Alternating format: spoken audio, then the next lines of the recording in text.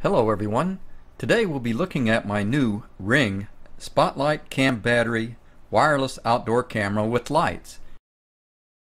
My Spotlight Cam battery arrived in an artfully designed cardboard box.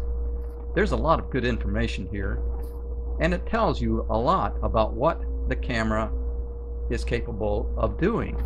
There's even a note printed on the side of it, signed by Jamie Siminoff, the founder and chief inventor for Ring camera. And get this, Ring will even replace your camera if it ever gets stolen, for free.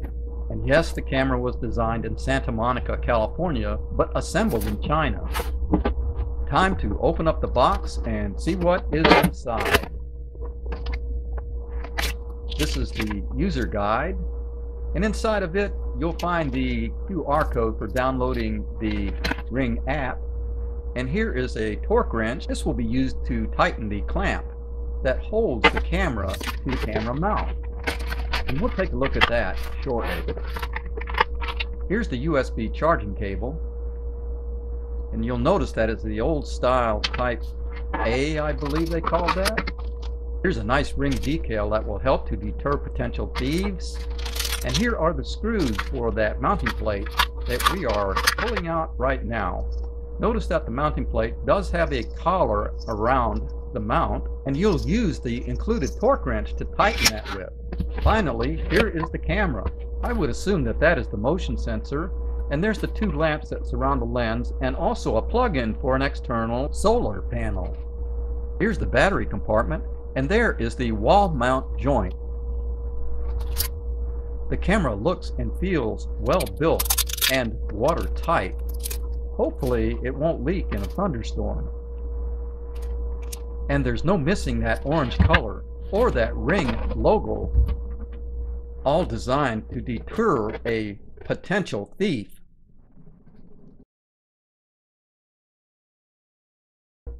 Before installing the app to your mobile device, you will want to make sure that the Ring Spotlight Cam battery is fully charged.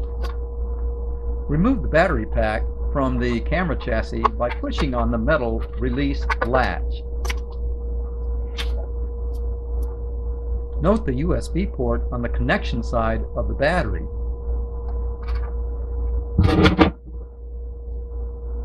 Plug the small end of the USB charge cable into the battery pack.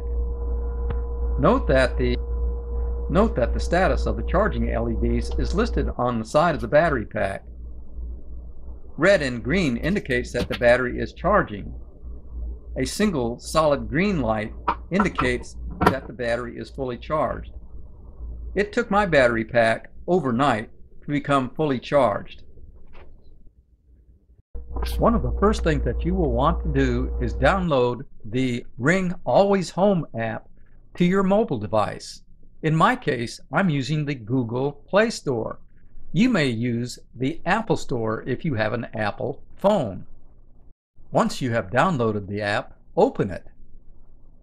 Choose Create an Account and enter your full name, as well as the country that you reside in. Then enter your email address. After submitting your email address, enter the verification code that was sent there from Ring. Alexa integration is available. After Ring verifies your code submission, you are good to go. Log into the Always Home app and choose Security Cams. I chose while using the app to allow Ring to take pictures and record video. Scan the QR code in the user's guide and choose Spotlight Cam Battery. The Ring app will need your device's location. Not happy about this, but you'll have to put in your complete address. I've got a feeling this is for the marketing boys, but you can't get past it if you want to use the app. Enter a phone number for two-factor authentication and enter a name for the Spotlight Cam. I found it easiest to name my device by location. Time to put the battery in. Here's how I did it and what the flashing light should look like. I have my Wi-Fi password memorized. At this point, I noticed my Spotlight Ring Cam was still blinking, but at a somewhat slower rate. I assume that this is because we are connecting to the Ring Cam temporary network until we get the full connectivity into my home network. And sure enough, we are temporarily connected, and we are prompted to connect the device to my home network. After entering my password, it took several seconds for it to connect. After hooking up to your home network, Ring tells you that you have become a success and should continue on. However, you're not really ready to use the app because now you have to enter a new account verification method. And so apparently the first phone number entry wasn't enough for it to use. Now we're going to have to enter a number once again, and to do that we have to get into the control center for your new Ring Spotlight Cam battery. After entering your mobile number, Ring will send you a new verification code for you to enter into the app. And if you put the code in correctly, you will be rewarded with a success message. And then the Ring app goes on to explain to you how and when your mobile texting number will be used for two-factor authentication when you need to log into your account, which is a good thing. So now, theoretically, a hacker would need more than just your password to be able to hack your Ring account. They would also need your mobile device and the ability to send and receive the codes. So finally, the Spotlight Cam battery is working. We actually have an image appearing upon my mobile device. And we're going to tap to go live, but we have to give the app permission once again. And here is the workbench that I've been using to set up my Ring Spotlight Security Cam. The image is clear, and all looks well. I just turned off the light, the microphone, or excuse me, the speaker is off, and I turned on the light. I have an opportunity to share the event with another user, I suppose. And I've just turned off the light again, and this time we were looking at the desktop with the infrared lens. I've mounted the camera on my neighbor's porch so we can keep track of his lumber and his chop saw. Viewing the porch is as simple as tapping on the Ring icon on my mobile device and choosing the live stream mode. As you can see, the video is crisp and bright and detailed. The app gives you the ability to view the video in either the vertical or a horizontal plane. When we exit the live mode, the video is being processed up in the cloud on the Ring servers and is being returned to us so that we can review what we just looked at in live mode. The motion sensor on the Ring Spotlight Cam battery is pretty sensitive, and I have it set up so that I get notified when it senses motion. I receive those notifications in two places. One is on my Android wristwatch, and the other, of course, is on my mobile device. Oh, and you can set it up to also push notifications to your Windows desktop computer. By the way, you can also log into your Spotlight Cam battery by using your internet web browser. Here I'll be using Windows Edge. In this video playback, I'll be demonstrating the Spotlight Cam battery's onboard lights. Note that before I gave the Spotlight Cam battery a command to turn on its onboard LED light system, It was dark, however, you could still see. That was because it is using the infrared light source to illuminate the surroundings.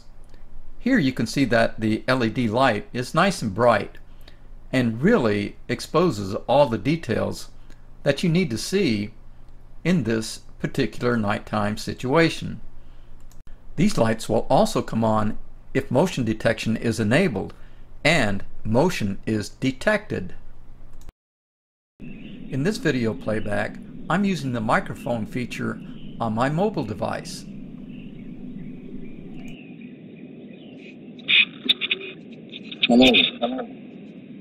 Hello there. Testing. 1, 2, 3. Now that was what the Ring app recorded. Here, I'm using another mobile device to capture the sound that is coming from the Ring Spotlight Cam battery. Hello there. Testing. 1, 2, 3. It sounds tinny, but it's clear and it's loud enough. And this is what the siren sounds like.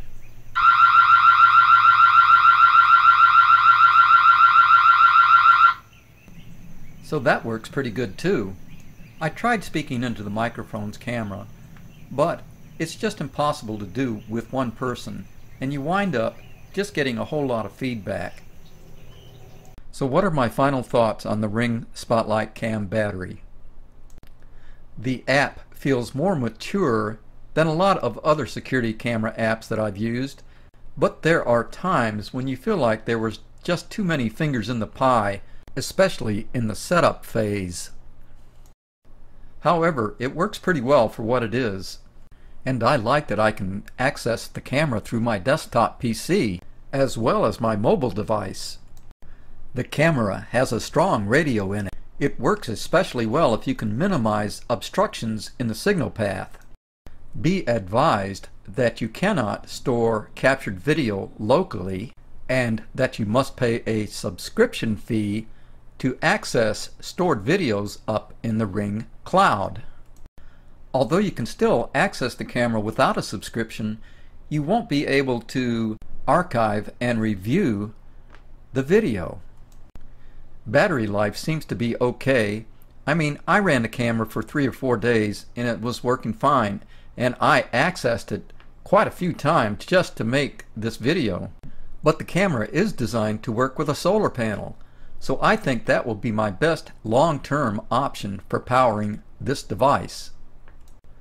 The cloud features seem pretty reliable, and I enjoyed logging in and looking at my captured videos. The app's camera controls worked consistently, although there did seem to be a delay once or twice with the motion detection feature. There are other security cameras out on the market that pretty much do the same thing as the Spotlight Cam battery, but most of them don't have the pedigree or the reputation that Ring LLC carries with its name. This particular model has been around for a few years, and that attests to its popularity as well as its functionality. And finally, the Neighbor's View feed inside of the Ring Always Home app is an innovative and really helpful feature that no one else seems to have integrated into their security cam apps. This concludes my video on the Ring Spotlight Cam battery. Thanks for watching, and I hope that you found it helpful.